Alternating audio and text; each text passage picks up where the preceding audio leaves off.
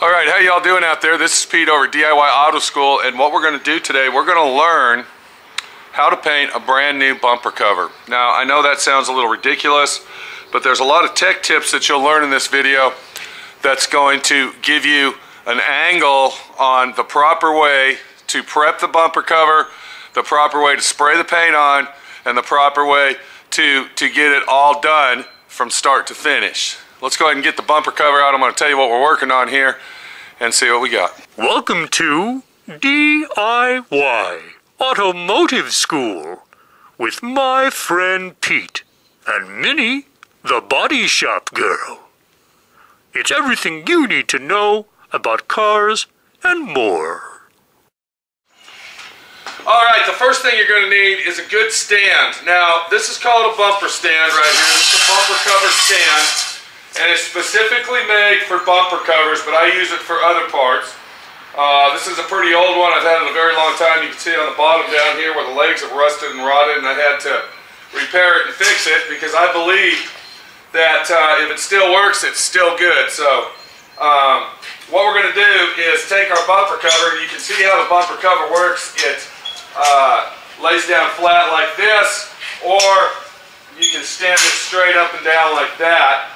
And then you got the arms right here on the bumper cover, which actually clip to the end of the bumper cover, so when you're moving that bumper cover around, it won't fall off and it'll stay in place.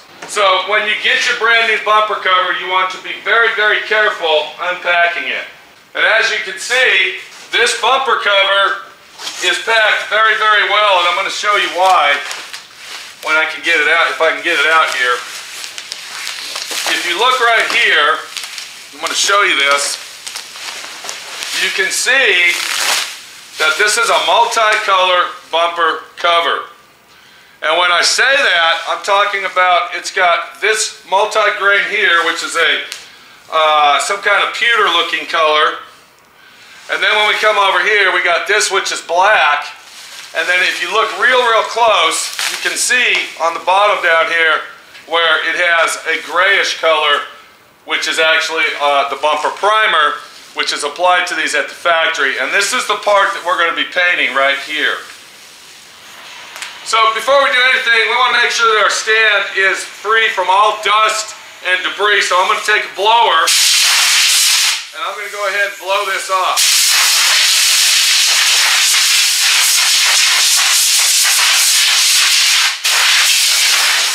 And then we're going to go ahead and unpack our bumper cover, just like you're watching here, being very careful not to scratch anything. This is a very, very expensive bumper cover, and there's a lot of stuff on this bumper cover that doesn't get painted. So you want to be very careful when dealing with brand new high-end bumper covers. And then we're going to take our bumper cover just like this, and we're going to meticulously hook it on to our bumper stand, so we can get it in place just like that. And if you look real close, you can see that where we have it is basically a good position where we're going to work on it and possibly paint it as well. So the first thing you want to do is you want to get out some nice high quality automotive tape, okay, paint and body tape. You don't want to use cheap, inexpensive tape. You want to use a tape that is designed for automotive use. And what we're going to do is we're going to go around this edge right here, and we're going to tape that off around the edge, so when we're sanding this down to prep it up for paint, we won't scuff or scratch the black part or the pewter area of our bumper cover.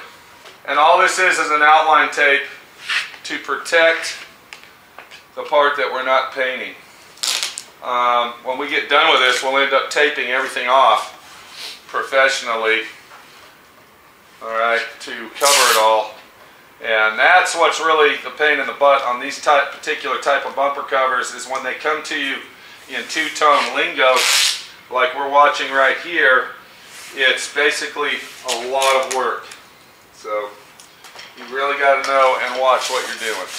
Once we got the tape on the bumper that we're splitting off, the next thing you're going to want to do is you're going to want to start sanding this and prepping it for paint. Now, I'm going to caution you and warn you right now that a lot of people think that you need to wet sand this. If you use the wrong grit of wet sandpaper, and I'm talking like 400, possibly 600, what's going to happen is you're going to scratch that surface and it's going to be full of scratches instead of sanding it properly. Even though it's got primer on it, this is a very, very thin coat of factory primer, and what happens is 400 and 600 wet will scratch the plastic, and then you will have to reprime that and paint it, so you don't want to do that. What I do to make it nice and fast and easy, and the reason I'm going to tell you this is because for several reasons. One of the main reasons is if you wet sand this bumper cover, you're going to get water all over this plastic that you're not going to paint, and then you're going to have to let it dry, and you're going to have to make sure that it's all detailed and cleaned and everything else before you install the bumper. But if you use dry sandpaper like you're looking at right here, all right, you can blow that off, and it's a lot easier to clean, and it's a lot easier to make sure that you're going to get a high quality paint job. Now another thing I got here is a flex block. One side of that block is softer than the other side. So we're going to use the softer side so we can get a nice contour sand job when we start sanding this. And the paper that I'm using a D.I.Y paper. All right, this is a stick-on D.I.Y paper, and this is 320. Now I can use a stick-on file paper 320, but I like to use this due to the fact that we can go ahead and use the edge of the block right here, and then we got this other side to use, and it also stays on the block a lot better using the D.I.Y paper than it does the file paper. And then all you got to do is just lightly scuff it down. That's it. I'm not using any pressure, and I'm just barely sanding it. All I'm doing is scuffing that surface up so paint will stick to it. That is it. That's all I'm doing here. This little sand job should take less than 10 minutes. Now another thing about dry sanding I want to show you is your sandpaper will gum up, and it'll build up with the dry primer that you're putting on there, so you want to keep that paper clean. Make sure that that paper's clean all the time, because what happens if your sandpaper builds up with dry dust, you'll start getting deep scratches on it. The next thing I do, once I get all the big areas, I take my sandpaper, and I'm still using the same sandpaper, and now what I'm going to do is I'm going to get in all these openings and crevices. And I'm going to be very careful not to sand any of the black parts on here. And all you want to do is lightly scuff it up. We're not sanding hard. This is not 2K primer. This is just a primer that is a sealer slash type primer that's a paint ready surface. All we're doing is getting it prepped up. You want to make sure everything is scuffed down and prepped properly. If you don't sand somewhere and you paint over it, it's going to have a situation where you're going to have a problem where the paint will start peeling off, so it's very important.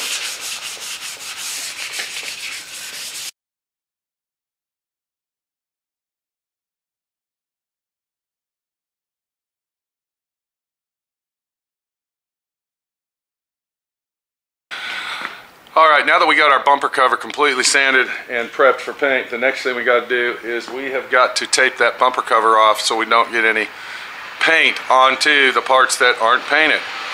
This is where it can get a little bit tricky, and if you look at my hand right here, one of the tools that I have is called an X-Acto knife. This is going to help us out to make sure that we tape that bumper cover off properly and we don't overlap our tape in the wrong places or get it where it's supposed to be painted, and then when we pull it off there's like a little strip where the tape hit it and we didn't paint it. So we don't want to have to touch this thing up with a brush.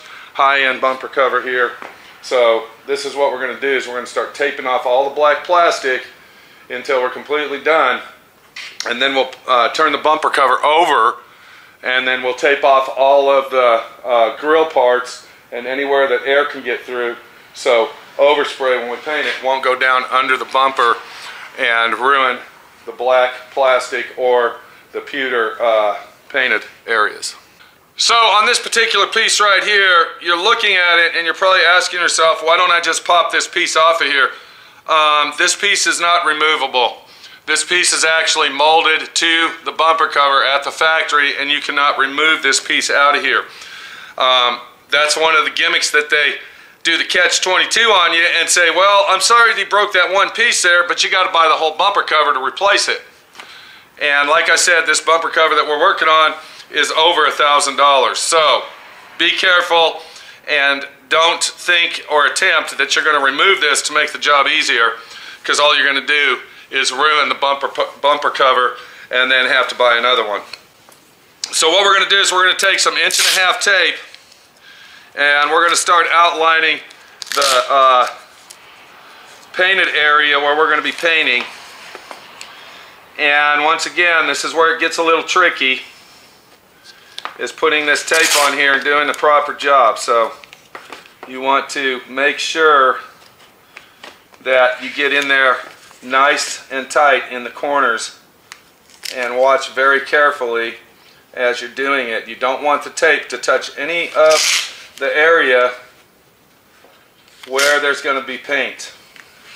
Now I will mention in this corner right here that we're working on, there's a piece of black plastic trim that goes down inside here, which actually covers this corner. You can see where it snaps in right here, and it kind of goes all the way around this opening, I believe. So we should be okay.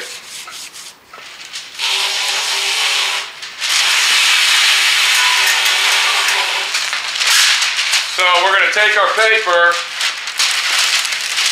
and then we're just going to go ahead and follow that tape line. It's like this. Just stay on top of the tape. And once again, if you sanded through this tape, or you came to a conclusion that you didn't do a good tape job on that from the beginning, pull that tape off and apply a new outline tape on it.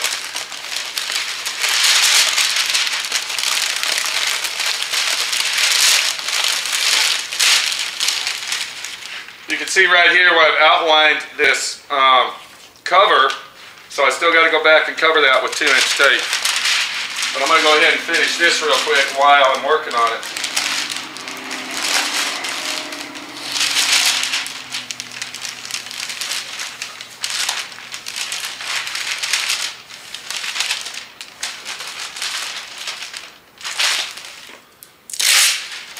Anywhere that you have your paper overlapped, you want to make sure to take your 2" tape and tape that seam up. You don't want to leave that open.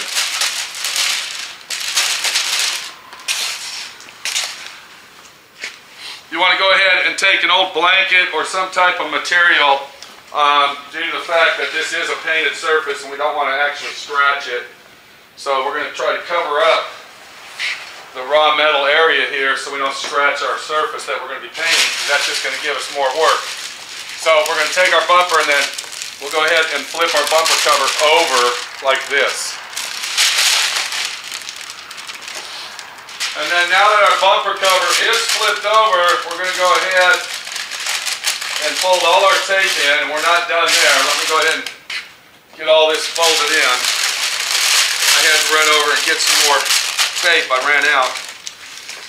And you don't want to run out of tape on a job like this, especially when you're a one-man operation like my friend Pete is.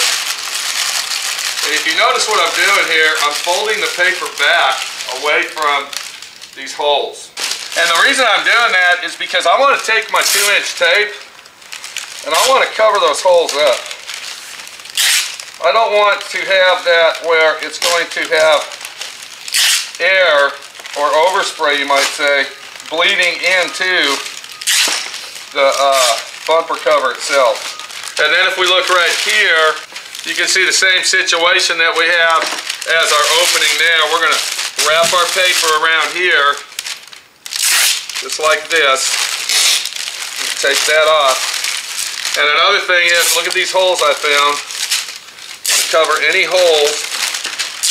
Anything on the back side where overspray is going to get into, you want to be able to cover. So this is actually a good bumper to actually show everybody out there how to do this, because there's a lot of intricate stuff going on here with this thing, and a lot of stuff here that you can learn from watching these videos over here at D.I.Y. Auto School. Pay attention, watch, listen, and learn, and you're going to get this thing done right.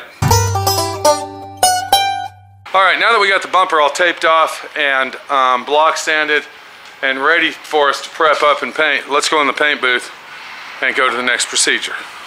Okay, so we're inside the paint booth. I don't know where you would paint your bumper, probably in your garage at home. Make sure you have a nice clean environment. If you do it outside, make sure that the wind's not blowing heavy and you're doing it in an area where there's not a lot of dirt or trash blowing in the air. The next thing that we're going to do, we're going to go ahead and prep our bumper to apply the paint. Now, most common sense would tell you that we're going to use wax and grease remover on that, but you do not use wax and grease remover on a bumper cover.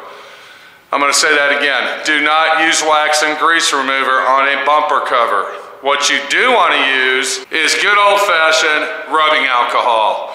This is what's going to clean that plastic. This is what's going to purify it, so the paint and the clears and everything else that you're going to put on your bumper is going to stick and stay on there for good.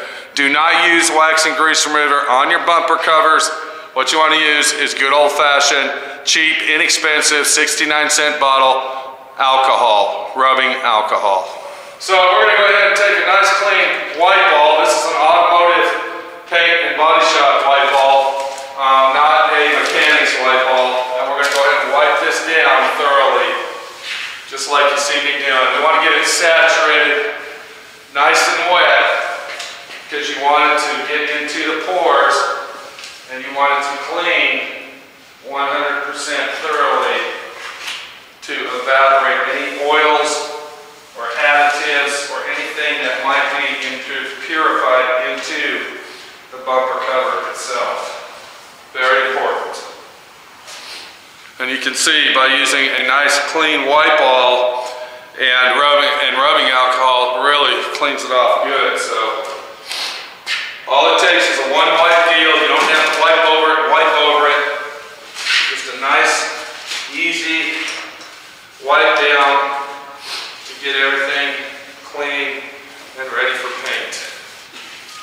And now what we got is a nice clean bumper that's ready to go ahead and put our adhesive promoter. That's what we're going to use. We're not putting the paint on yet. We're going to use an item called adhesive promoter. Let me go get that. I'm going to show you what we're talking about. Alright, what we got here, we got a quart can of adhesive promoter. Now what this is used for, this is used to make the paint stick. It's a flexible additive and it's paint ready in 5 minutes. Alright, very cheap, very inexpensive. I want to go ahead and mention something else. If you notice, I'm not putting any epoxy primer on this. We don't need to put epoxy primer on the factory primer. Alright, if you don't bust through the primer and you do it like I've been showing you how to do it, you don't have to do all that. If you get a bumper cover that's solid black and doesn't have any primer on it at all, because they do have primer that's black primer, but if you happen to get a bumper cover that does not have primer on it, then you will have to use 1500 or 400, scuff that down, I'm sorry, 800, not 4. Scotch Brite it down, scuff it down, whatever you got to do, and then you'll have to apply a coat of epoxy primer sealer to that bumper before you apply your paint. But before you apply anything, whether it's epoxy primer or it's paint or clear, you always want to use this item right here, adhesive promoter. This is going to make sure that the job is guaranteed. It's going to come out perfect. And you won't have any bleed backs. You won't have any type of peeling later down the line. And if you bump into something, it's going to make the paint flexible where the paint will bend and move with the bumper cover itself. So very important item right here that I'm showing you, the adhesive promoter. And the other important tech tip that we're showing you in this video is using that rubbing alcohol on your bumper cover. When you apply your adhesion promoter, you want to go ahead and apply that at about 35 psi. You're going to go real fast, real quick. All it takes is a tap coat and we're done.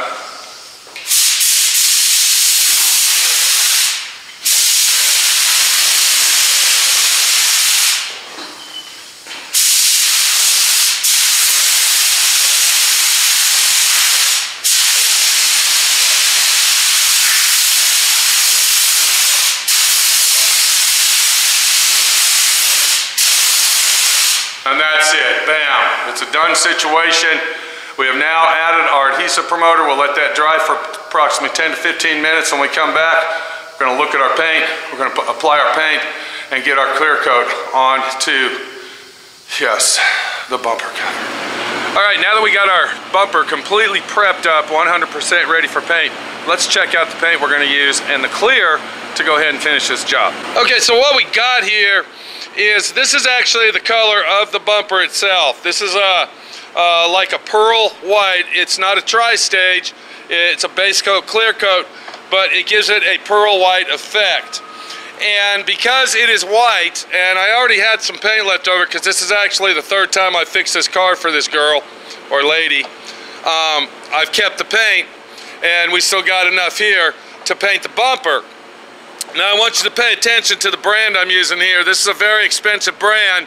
When you're doing a high-end vehicle, you should use the expensive brands because the paint is going to match a lot better.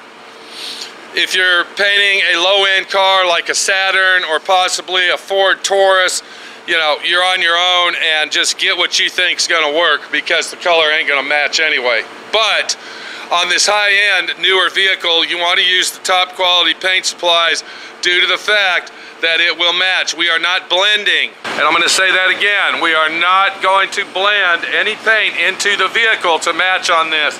We are painting the bumper only, so it's very important that if you're not going to blend into your fenders the paint, blend the paint in there so everything matches, you got to use the top quality paint supplies. Now before we go ahead and apply the color of her vehicle on that bumper cover, what I'm going to do, since this bumper is white, I got some leftover white paint right here, and you can see this is base coat, base clear urethane. And what I'm going to do is I will put a coat of this white on there first to cover the black, so I use less coats of the expensive paint. That's a tech tip and trick right there that's going to save you a lot of money. You can use this paint right here. This is just a solid base white, all right? And if we were going to paint it red, then I would find some kind of red, like, you know, maybe if I had some of this left over, we'd put a coat of this on it and then put the color of the vehicle on top of that.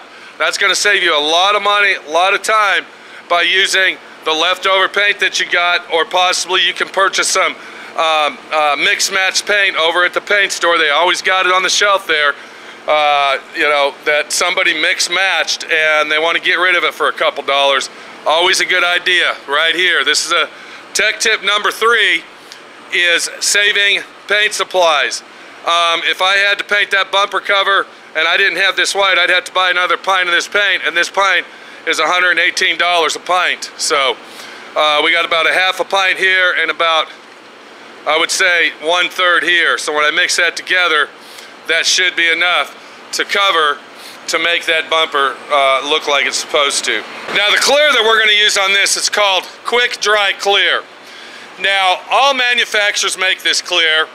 Depending on what manufacturer you like or what you use, you can ask them if they got Quick Cure Clear. Now what this clear does, this actually dries within 1 hour. And you can see by the temperature, it is 55, 57 degrees outside right now where we're at. I have my paint booth running, which is sucking in the air through the side and then back into the paint booth. And since we're only going to paint partial fascia of that bumper cover, we're going to go ahead and use the Quick Dry Clear, because you only wait 5 to 10 minutes in between coats, and it only takes 2 coats of clear to cover. Very quick, very fast, very efficient stuff right here. And this is the stuff you want to use to get that bumper cover dry, even Steven, and looking high gloss. Now I would like to add that the Quick Cure Clear is not in no way whatsoever designed to paint a whole car. The biggest thing that you can paint with that thing is probably a bumper cover or possibly a fender. That's it. It is not designed to paint a whole car or maybe the whole side of a car. By the time you start painting up here and then you work your way down to here, all right, the clear is already drying, and it's just not a good idea, so I do not recommend it. This is only for bumper covers, possibly a front fender, maybe if you had to blend a little paint into a door and then clear coat the door. It's just single panel, Quick Cure Clear to get you in and out and down the road. Let's get in the paint booth. Let's start applying our paint.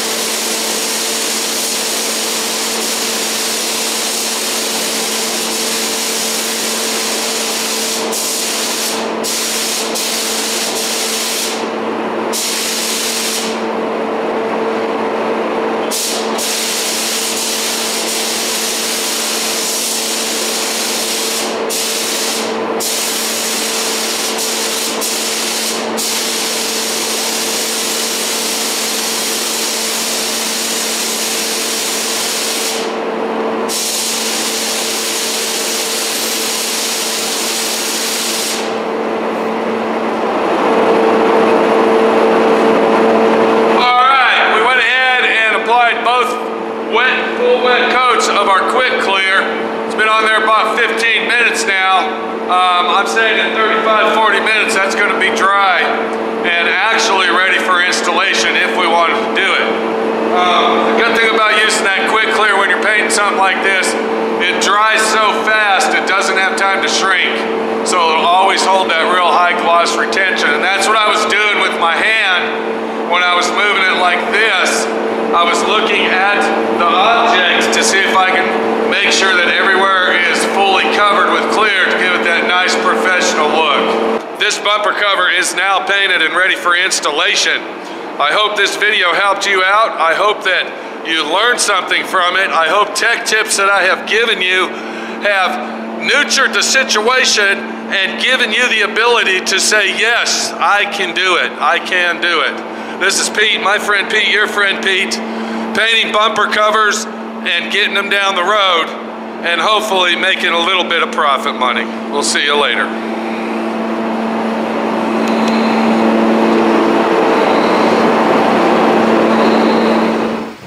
Okay, we just got the bumper cover installed on the vehicle. We're going to go ahead and take a look at it, see what's going on, and hopefully it turned out all right. Now the vehicle that we actually put the bumper cover on is a Range Rover Evoque. I don't know if anybody's ever heard of that. This bumper cover was hell putting on. We literally had to take the wheels off the car. We had to take the inner fender wells off the car. It was an all-day job replacing this bumper cover. But I want to show you what it looks like. Now, you saw the way that I repaired this bumper cover and I fixed it, or should I say painted it. I didn't really repair it. I repaired the vehicle. Very simple, very easy, do-it-yourself at home situation. And if it comes to this car right here, or something like this car, you're going to have hell putting the bumper cover on. But let's go ahead and look at it and see how it came out. So if you look right there, there's our bumper cover. It is installed on the vehicle. We did not blend any paint into the fenders. That was not part of the deal. And this is what you got when you don't blend. You're going to see there's just a little shade of difference in white there. One's a little darker than the other. That means that we did paint the bumper cover. It is done. It's a done deal. And we have now completed the job of replacing our bumper cover in matters of, what can I say, a couple days at home by ourselves, doing it right. Because if you're not doing it right, you know the old saying that my friend Pete says, you definitely ain't doing it at all. So the car's done. It came out beautiful. I'm happy with the job, and very, very intense putting this bumper cover on, but it's a done deal. We used hand tools, minor tools.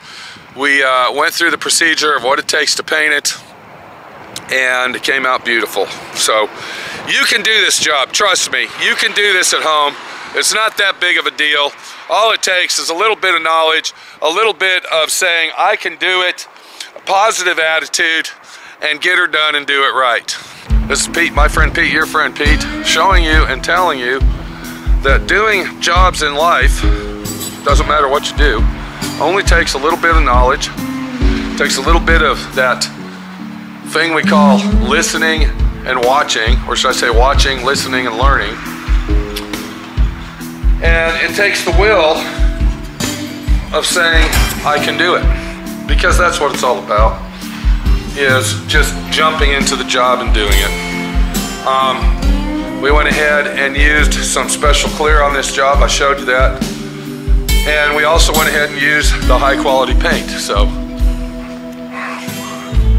I'm actually glad that job's done. That was a freaking nightmare. See you later.